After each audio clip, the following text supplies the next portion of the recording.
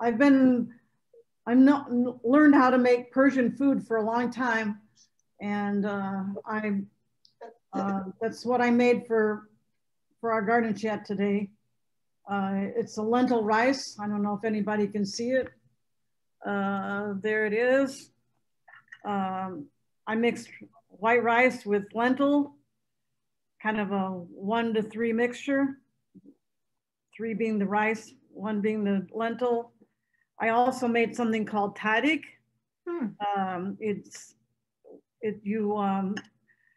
After you cook the lentils separately, and then you cook the rice separately, and then you mix it together.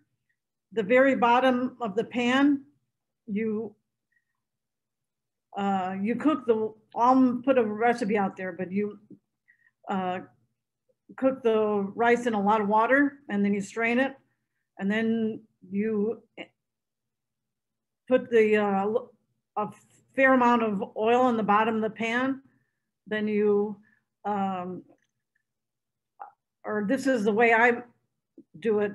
I mix a little egg yolk and then a little plain yogurt with some of the plain white rice at the very bottom, and then it forms a kind of crust, and it's really tasty. And then you mix the rest of the rice and lentil together with a little bit of either dill or tarragon. And then you put a paper towel, a couple layers of it on top of the pan, and then the top of the pan or the lid of the pan on top.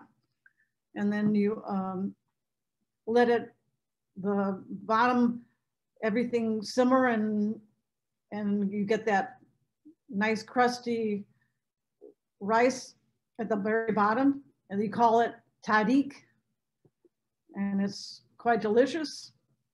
You can have that as a vegetarian meal, add a little salad with it, or you can put some meat or fish with it. It's quite yummy. It sounds complicated, but it really isn't. Hey, thanks for watching this YouTube video. If Unity's message of positive spiritual living resonates with you, I hope you'll subscribe to our channel so you can stay up to date on other lessons as we post them. Also, if you're able to support us financially in the work that we do in the world, please check below for contact information. You can visit our website, find more about what programming we offer, as well as how to give. Blessings.